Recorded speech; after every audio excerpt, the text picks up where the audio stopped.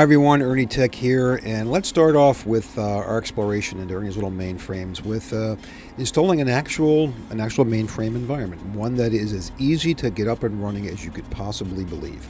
And in this case, I have chosen to use McGill University's MUSICSP multi-user system.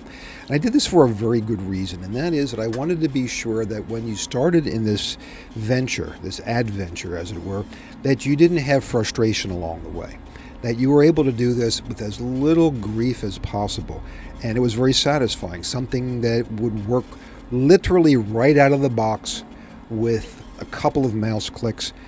No going over manuals or reading or scratching your head or wondering what in the world is going on here, and then just saying this is too much work, and then moving on to, I don't know, whatever else you wanted to move on to. So this is the easiest one to start with. It has a very interactive system. It is something that was used in the academic environment at McGill University up in Montreal, Canada, and a bunch of other universities. And it was geared towards people who were not using it as professionals, let's say working for an insurance company or something like that. Academics were going to use it, and students are going to use it. And it actually really is a very cool operating system. The easiest way to do this is to have everything in one place with one single file that I've put together. And what I've done is I've gone and looked all over the interwebs, and I have found all of the people and all of the sites that were were centered on MUSICSP. There was a gentleman who had passed away, unfortunately, back in the late 2000s named Dave Edwards. And what Dave Edwards was, he was an employee of the McGill University Computing Center, and he was an absolute expert at MUSICSP and was really one of its greatest proponents. And when this system was being, let's just say, being downsized out the door in favor of something else, and if I recall correctly, it was client server, or whatever the case was, and for a while mainframes were kind of like too expensive and too much bother. I think that's reversed. He wanted to save what he could so that everybody from that point could continue to enjoy it, and he created an emulator called Sim390, which works on a Windows PC. Unfortunately, it doesn't work on a Linux or a Mac, but we'll be working with things that do later on in the series. So what I did was put everything together. So I found the files that were the actual mainframe operating system. I found the Sim390. I found the configuration files, and I also found all the manuals. I put them into one zip file, and they're available here at this little website that I set up for this series of videos. So I'll put down in the bottom the link to this website.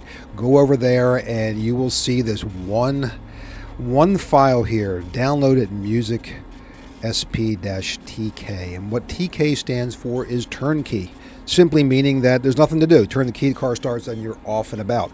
TK being sort of the name that other people have given to the Hercules environment, the MVS environment, and so on. As we get further on in this, I'm going to populate this web page with other things, other operating systems, and other ways to do this. But this is the best way to start. So you immediately have an operating example on your desktop that you can play with and hit buttons and put in things that make no sense and just say, hey, I've got an actual mainframe. I don't know what I'm doing with it, but I've actually got a mainframe operating system working, and it was dirt simple to do. That's pretty satisfying. I think I'll stick around and do some other stuff. If I throw you into the deep end first with Hercules and MVS, yeah, you're not going to be happy with me. All right, so let's download this, and you're going to put it on your C drive in one subdirectory. And you go over here, and these are all the files that are inside of this zip file. So I have it on a Google Drive, and what Google does is shows you what's inside the thing. And these are the actual files. So there's a couple of JCLs, which I'll get into later, but there's a couple of things which are really the heart of this. Sim390, the actual operating system emulator, which is just a single double click on that exe file, you're good to go. There's no installation at all, none whatsoever. The CFG file is where I went through and just sort of created the proper configuration so it knew what to do, where to find things, where to find the emulator parts that you will use to pretend it's a mainframe, and other things. Passwords is in there so that you know the name of the users and their passwords, so you don't have to figure that out. Some notes, whole thing of manuals, a lot of manuals, and then the actual thing itself, the music demo, which this is all based on. You don't have to open these up, but they're there, so it's one-stop shopping. You've got it all right there in your hands. Okay, go over here, download that guy. It gives you a little message. There's nothing going on here, trust me. Go ahead and download. You can't see the download dialog because it's on the other window, but trust me when I tell you, it downloaded to a subdirectory. Usually it downloads to downloads. That's where most of these browsers go to. So just know that that's where it usually downloads to. So I go over here and I'm in my C drive. I'm in Explorer. And what I've done for you, for me, I've taken this download from the downloads file. I did this already. And I moved it over to a subdirectory I created called MUSICSP-tk. Call it that just so you know what you should call it. Go ahead and click it once. Say extract. I don't want it to duplicate the name because, you know, I think you know what's going on here. Just make it off the root of C.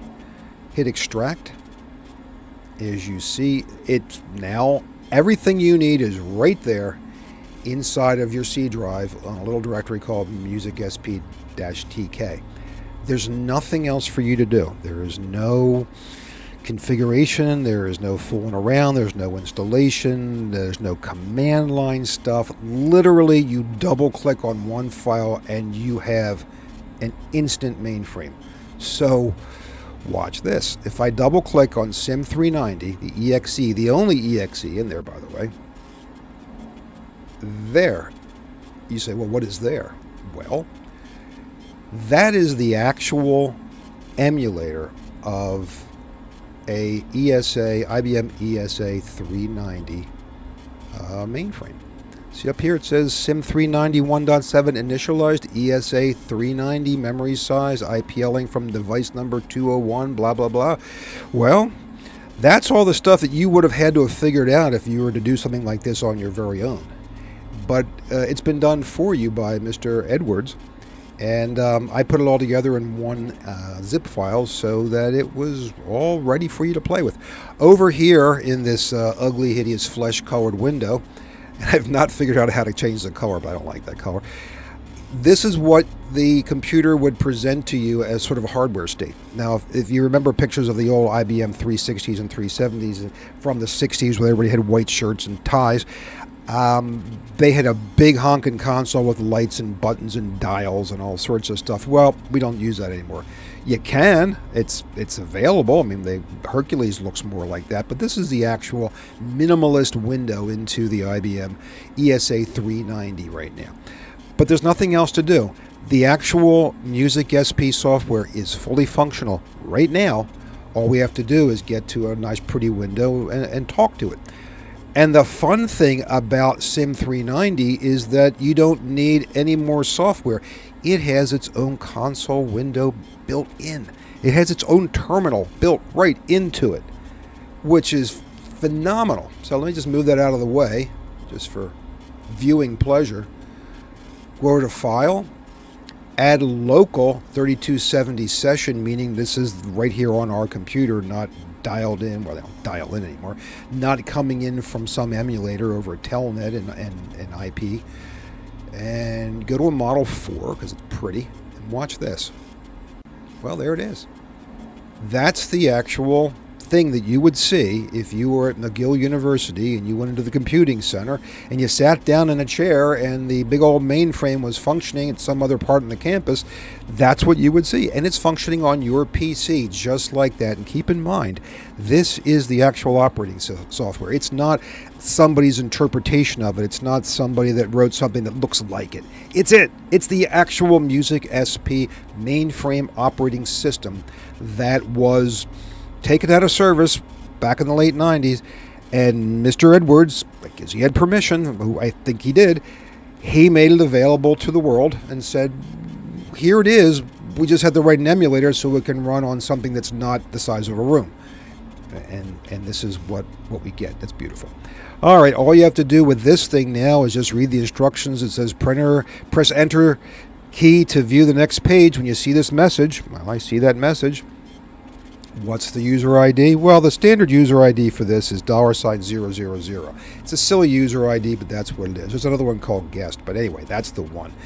That's the admin, gives you the access to pretty much all the stuff. Press the tab key, and there's a real common password that's being used a lot, has been used a lot in the emulation world, and that is see you later, CUL8TR. The same one they use in MVS on Hercules, which we'll get into in another video. But what you'll do is you'll just type in lowercase CUL8TR. Now, if you forget this stuff, it's okay, because in that directory that we just made, where we unpacked that one file, there's a text file called passwords. Just double-click on the text file with your, in Windows, and Notepad will come up and tell you what the user account names and their passwords are. So that's easy. Press enter. It says, all right, last time you signed on, and press enter again to continue. You're actually sitting in front of the admin main menu of an actual MUSICSP mainframe operating system as emulated by Sim390 by the generosity of Mr. Edwards.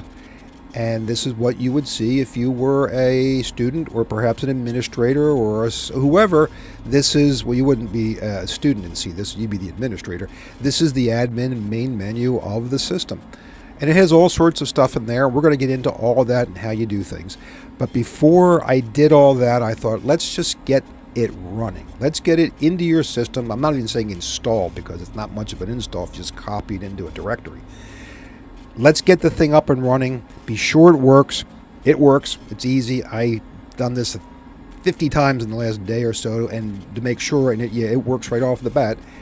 And then we have our little playground in which to go to the next step, which is to get into all the good details of playing with the mainframe. After we've spent enough time with MUSICSP, I'm always wanting to say XP because of Windows type of thing. Whenever we're ready to move on to something a little more complicated or a little more capable or something fuller, we'll then go into other operating systems. But for now, for the next couple of videos or whatever, we'll work with this to give you the feel, give you the grounding on how to work with a mainframe and its operating system, in this case MUSICXP. All right, easy way to get out of this is press the X key. You see on the left-hand column there is 1 through 13, H and X. Hit the X key. It drops you out into literally the operating system, to the prompt. This is something that we should probably talk about very quickly, maybe to dispel some stuff. A lot of people that I've talked to who have an interest in this say, yo, I used this way back in the day when I worked for an insurance company or bank or whatever. And I always went over there and I logged in through Roscoe, or I logged in through CICS or something like that. And I said, that's great. A lot of stuff you can do in there, but it's whatever they let you do with your job. Whatever your job entailed, that's what you had access to. But you didn't actually, for the most part, I don't think, get into the heart of it through the actual command line. Because really, mainframes are not that unlike computers we're used to. There is a command prompt. Some of them are pretty, you can't tell what they're doing. Other ones, not so bad.